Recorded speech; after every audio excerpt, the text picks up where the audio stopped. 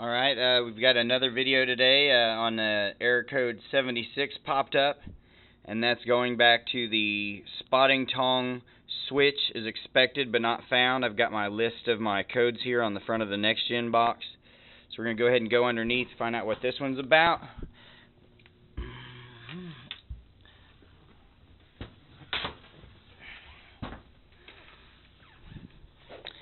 Alright, so over here got my spotting tong switch.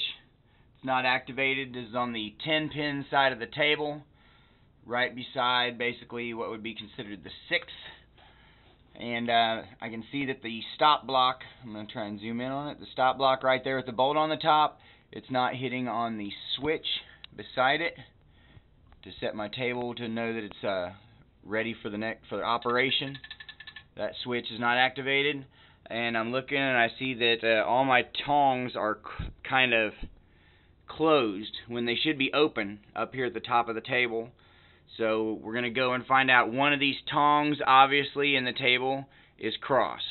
You'll have that and you just have to uncross it.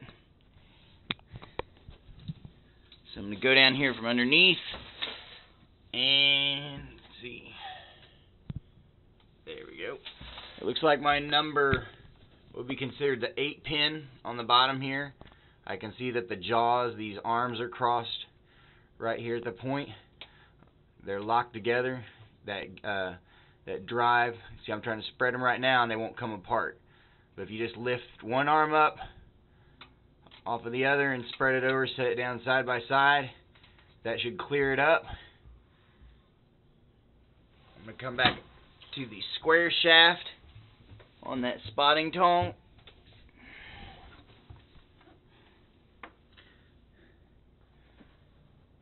Same square shaft over here.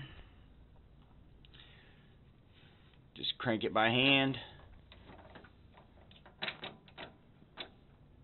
You can see that stop block moving forward.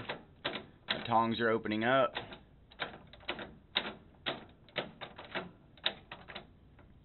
Fully bottomed out right there. So I'm all set up. The switch is activated.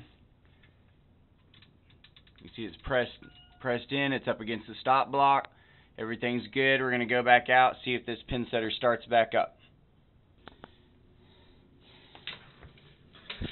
Turn it on.